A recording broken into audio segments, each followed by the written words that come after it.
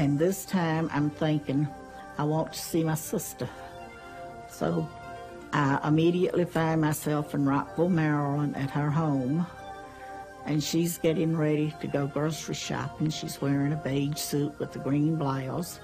She's had to go over the house and look for her keys that she had misplaced, had to find her grocery list. And finally she walks out her front door to get in her blue Monte Carlo Chevrolet. And I feel there's no need for me to go to the grocery store with her, so I let her go on, and I'm going to pop over then to another sister who lives a few miles away from her. And this other sister had already left home. I was able to determine she had gone grocery shopping herself. So the guides asked me, was I ready to leave this area now? And I agreed, said yes. About 2 weeks after I had this near-death experience, I was in contact with my sisters, and I brought this fact up to her and described, and she said, well, how did you know? I didn't see you, you weren't here. I could communicate with the children, with very little children who couldn't speak and who couldn't walk and who were very little, and just coming from that place where I was going. And this was amazing communication with them, spiritual communication. We never spoke in words. We spoke in mental communication. And she had broken hip, and nobody understood why she was crying so loud. And the doctors and these parents were very concerned about this. And I said, don't cry anyway, nobody will understand why do you cry. And she stopped crying and she smiled, you know, and it was incredible experience for that people who were around, and they looked at her and said, what's happened? Why she's not crying at this time? I want to tell them that, you know, she has these diseases. This happened with her, but I couldn't communicate with them. After the third day, when I was back to my body, and after 3 days when I could speak, I said them that, you know, your daughter is crying because of this.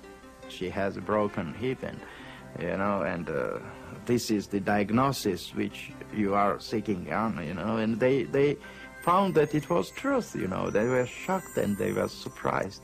I've also wondered whether or not people may not just be going to places that they've known before in their memory.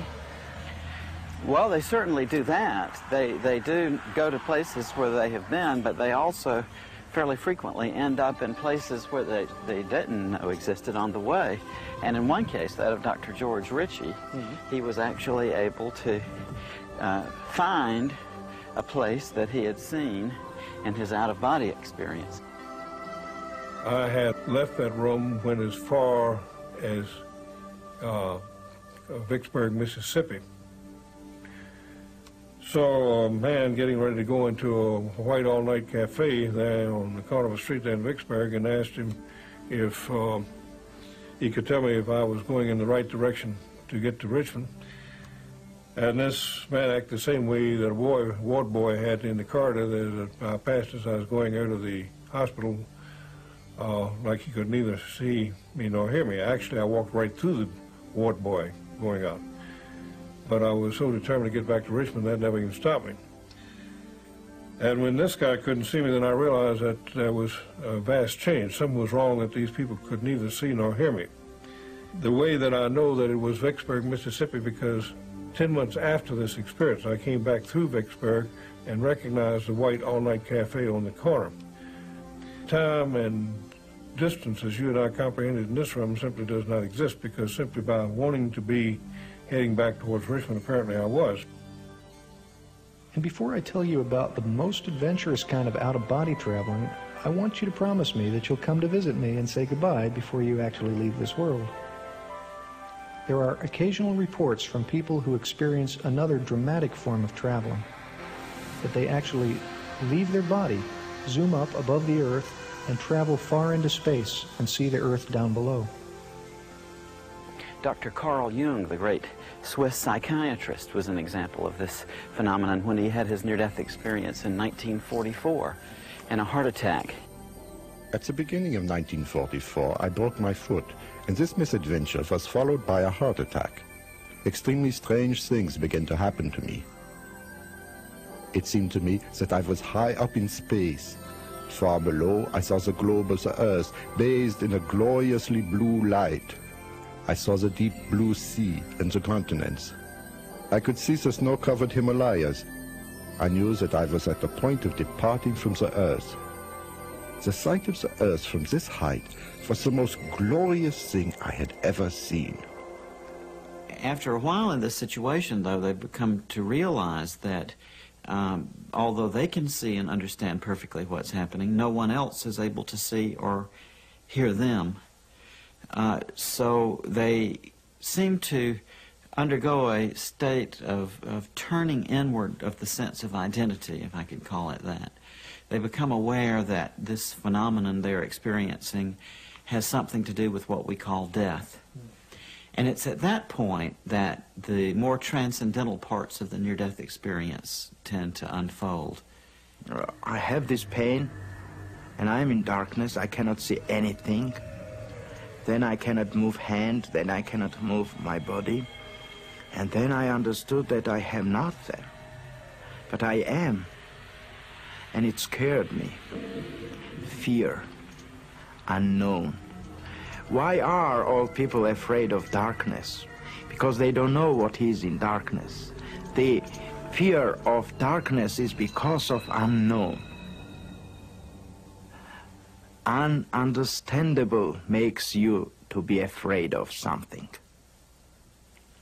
That's why I was afraid too. I was afraid of this darkness. I was afraid of being there.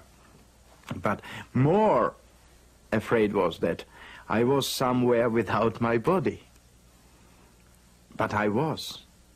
And I was a scientist, you know. I worked on idea of psychology and languages, you know. I learned physics, I learned chemistry, I learned many other physiologies, anatomy, and all it was based on dialectical materialism, historical materialism. And in my idea it was impossible to be somewhere without your body. Where is my main component, my life, my body? You know, I was scared to death, but I was already dead. And that was the amazing feeling, to understand that you are, but you are not, if you think you are. If I think, I thought, I am. But if I am, and if I think, why cannot I think positively what's happening around me? And I began to think about light. I saw light outside of darkness, and it shocked me. But first feeling which I had was to come to that light. The first thought which came to me was to go into this light. And I had that movement.